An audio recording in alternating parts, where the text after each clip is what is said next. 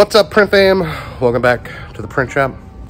We've been loading some vinyl on the Latex and people have asked for more videos, so I thought I would show you what happens when the skew is off and how I 99% of the time can get it corrected.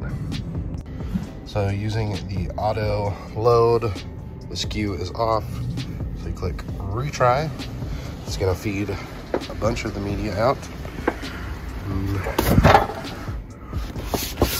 What I like to do is get that behind the tray here, and you can see that's not lined up. So if you lift up the lever and line it up, and then pull the lever down, that should fix it.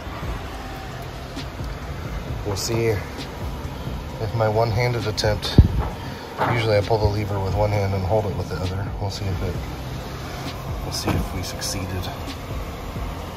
Just gonna check it, feed it, check it again. If it worked, then it's gonna go back home and then zipper trust. Yep, it worked. So there's a ruler on here that you can use for alignment, but I find it's just easiest to line it up with the roll. So hope this helps. If you have additional questions about the HP Latex, leave them down in the comments. Thanks, Cam, for editing the video, and we'll see you in the next one.